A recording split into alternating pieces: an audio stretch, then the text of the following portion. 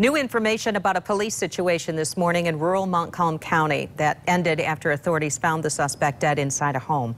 Troopers went to check on a man at the house on West Carroll Road in Coral, just southeast of Howard City, after receiving a call from a concerned family member. The 31-year-old man was supposed to be in court this morning.